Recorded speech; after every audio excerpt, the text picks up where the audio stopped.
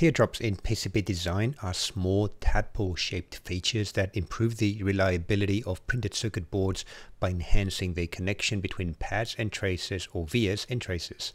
These additions are particularly useful in high reliability applications where mechanical stresses and thermal expansion might cause these connections to crack. Teardrops help by disturbing stress more evenly and reducing the chances of trace detachment under stress.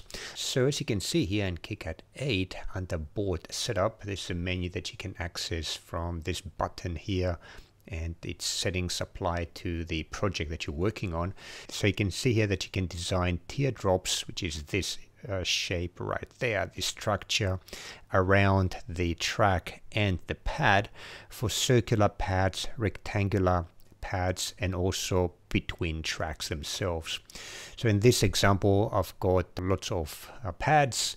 All of them are circular, so I'm just going to add teardrops around these connections between the circular pad and the track.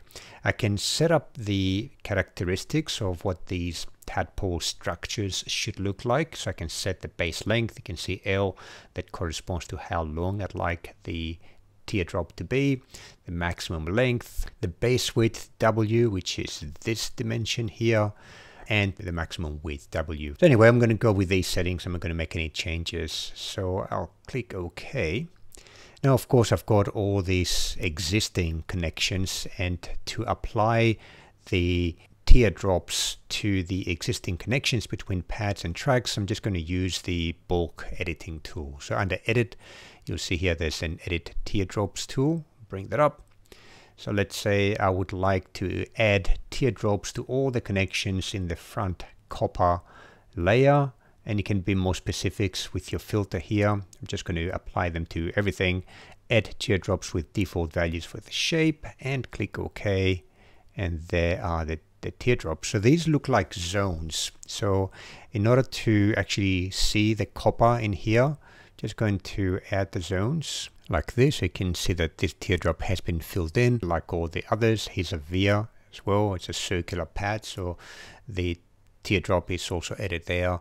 And we can have a look at the 3D viewer and can get a better look of what that looks like in the PCB itself. There's a via, there's a regular through hole, and the teardrops around them, just treated as zones.